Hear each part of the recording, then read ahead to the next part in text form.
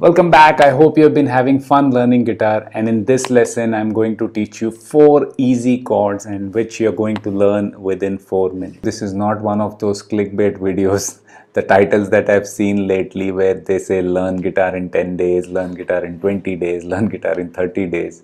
It literally makes me laugh when I see all those things. Here I am talking about real practical chords that you're going to learn to play within 4 minutes, and I assure you, you will get it.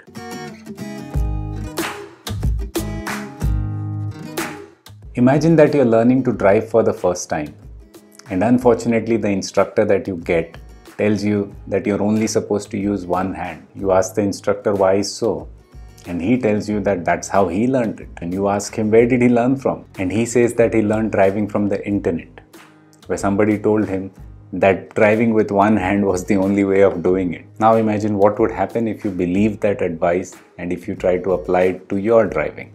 How long is it going to take for you to drive properly? This is the exact same problem that beginners fall into, the trap that beginners fall into when they are trying to learn chords for the first time from the internet. There's a lot of misinformation about chords, because of which it happens that beginners generally tend to struggle learning them and playing them in their initial days. And one of the misinformation is that you need to know a particular kind of shape to play the chord. So when you look at lessons generally on YouTube, or you look at chord shapes on the internet, you will see something like this, which involves you to move multiple fingers at a time, which will be very difficult for a beginner player to do. I am assuming that you have gone through the basics of playing. If not, then go to the other lessons in the series to find out what are the right ways to fret the instrument, how to sit with it, how to pick with it, and so on. Once that is done, come back to this video where we'll learn these 4 chords, real simple chords. I like to call them as easy chords because they are really easy to learn. They are the same chords that you saw me playing at the start of this video. So the chords that we are going to learn today are C major, E minor, G major, and G7. Now before I get started, I know that there will be many people who will feel like, no, this is not C major, this is not E minor, this is not G, this is not G7. And this is because of all the misinformation out there about chords. See, what you need to understand is chords are just a collection of notes. You play them anywhere on the instrument, any polyphonic instrument like guitar or keyboard, you're going to hear the same sound. There might be slight difference in the sound depending on what inversion is being played, but you don't have to worry about all that. As a beginner player, you need your fingers to get used to playing something that sounds musical, and that's how you're going to get your motivation to continue learning, and you will get the confidence that you can actually do it.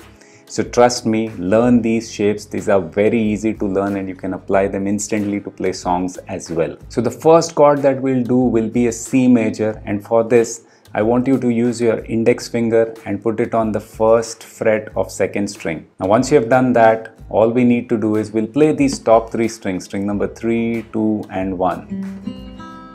And you should be able to hear this sound.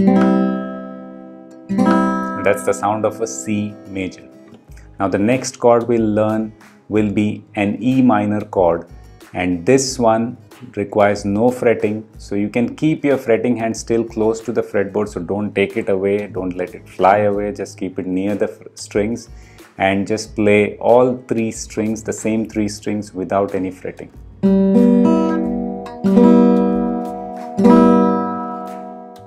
Alright, so far we have C major and E minor.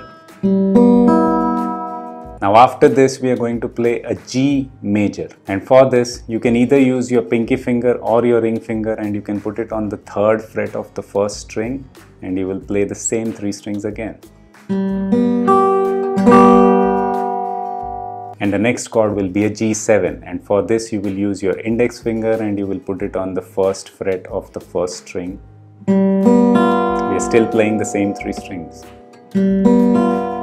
So altogether our 4 chords are C major, E minor, G major and G7. Now once you have learned these shapes, I want you to put them together. First memorize the shapes, memorize the names of these chords, and then try to play them with very slow whole note strums. If you're not sure about whole note, then go to my video on the basics of rhythm and you will understand what I'm talking about. So we'll be playing on beat number 1 and we'll sustain the chord for 3 beats and then we'll switch on to the next chord. So that will sound like this: C major, 2, 3, 4, E minor, 2, 3, 4, G, 2, 3, 4 and G7, 2, 3, 4, and then we'll come back and end on our first chord. That's our way of telling the listener that the song has ended. So did you observe how easy it was for me to play these chords? Now I know that you may not find it as easy as I am doing, but trust me, anybody can do this. I know that you might have seen some videos or some chord charts where a C major is played like this, E minor is played like this, G major is played like this, and G7 is played like this. I'm not saying that it's wrong. I'm just saying that those are slightly larger voicings which involve multiple strings where you have to move multiple fingers, and they may be difficult for you to play as a complete beginner.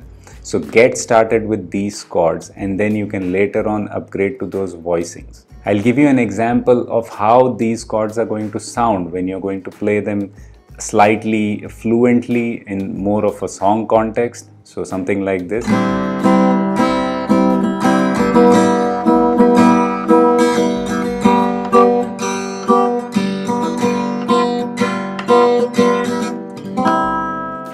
And that's the same sound as this one.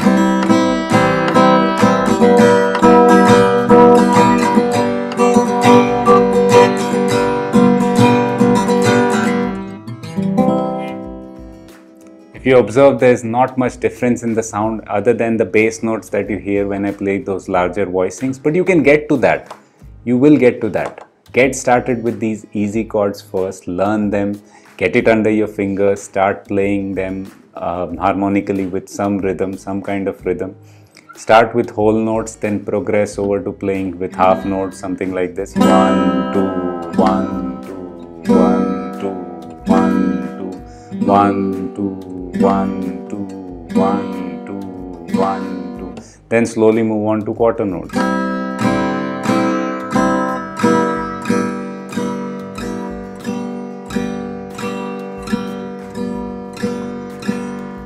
And finally move on to eighth notes.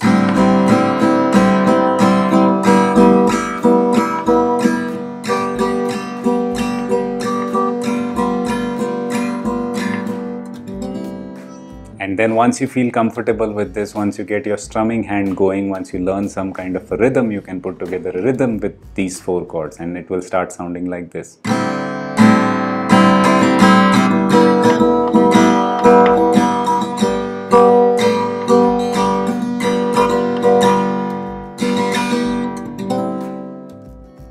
You can even do some picking with these chords.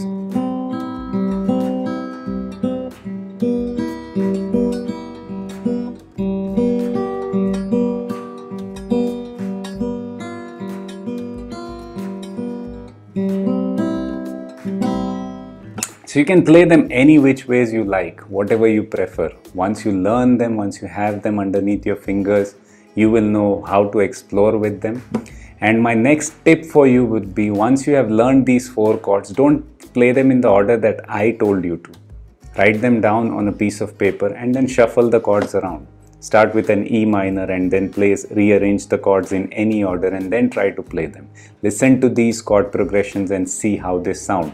And try to evaluate what kind of sounds you like. This will be a great exercise for you to train your ears and at the same time make more music with what you already know.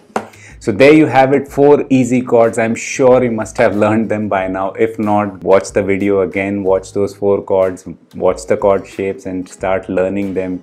And from now onwards, don't believe any false advice where people say that a C major has to be played like this, A minor has to be played like this. There's nothing like that. You can play the same chords all over the fretboard as long as you're playing the right notes that are contained in that chord. If you love what you're learning, then smash that like button.